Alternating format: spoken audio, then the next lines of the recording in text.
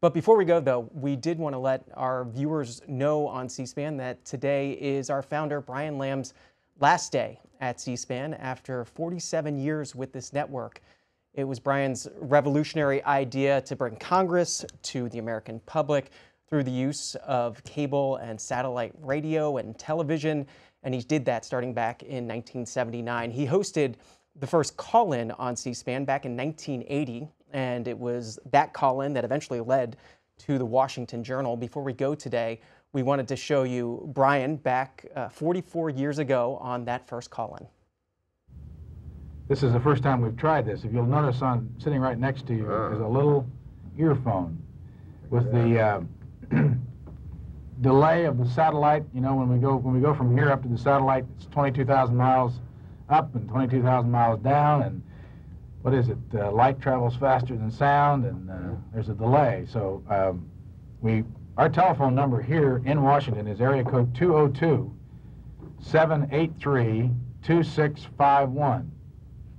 That's 202-783-2651. And for those of you who'd like to give us a call, we will answer the calls as they come in. I see we have a couple of, I can't even get the thing in my ear. I'm just going to hold it. The wrong ear. You got to put it in the other ear. Ask us any questions.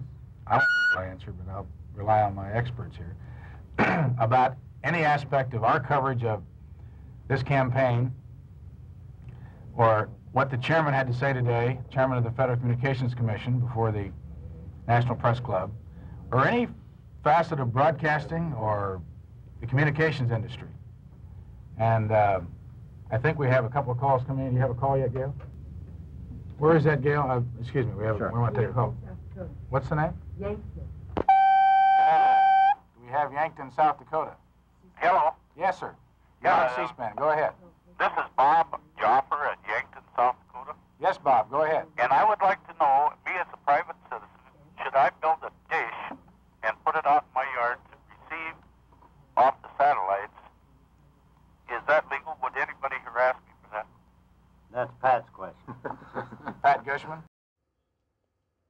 Brian Lamb has been a mentor and a friend to all of us here at C-SPAN. The rumor is Brian never actually said his own name on air. Not sure if that's true, but I do know that he never made this network about him. He made it about giving Americans access to and a voice in their government.